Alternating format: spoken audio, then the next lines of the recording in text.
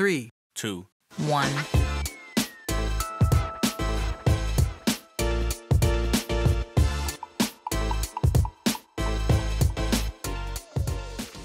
Grace and peace, family, and welcome to Christian Cultural Center. I am Esprit Parker, and sitting beside me are my handsome co-hosts, Fonza Bernard and Christian Clouden. How are you guys doing? I'm fine, Esprit, but how are you doing this Sunday? We don't ask you enough. I am doing wonderfully, and I am making the correct strides to live in my purpose. Speaking of purpose, let's not forget that tomorrow everyone has to go back to work. Boo. Yes, but tomorrow's National Have Fun at Work Day. Yes. It's lit.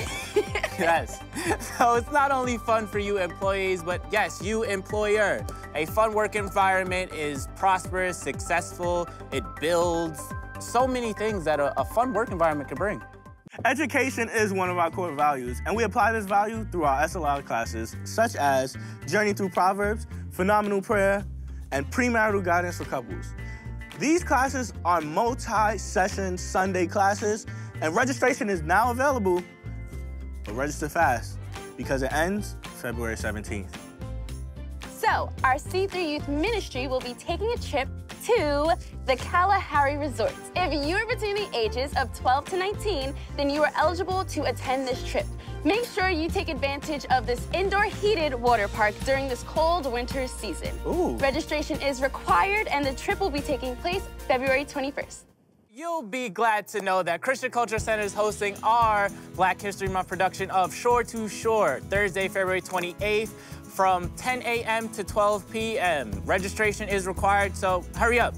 With that being said, that's it for CCC Highlights today. For more information, please visit our website, cccinfo.org, or follow us on Instagram, Twitter, and Facebook. Our handles are at cccinfo.org, at CCC Long Island, and at C3 University. Bye. Bye. Later.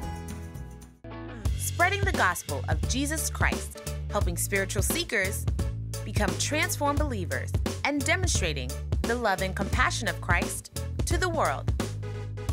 Through humanitarian works and social engagement is our mission here at CCC.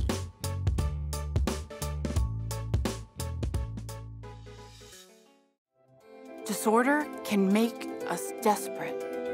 The problem is when desperation motivates us to change, relief can usher us right back to where we started. It's like fasting. I used to be militant about Consecration Week because I was desperate to hear from God. But when the week was over, I was hearing from the drive-thru at McDonald's. Because I wasn't just desperate to hear from God, I desperately wanted to believe that a week of fasting could fix everything.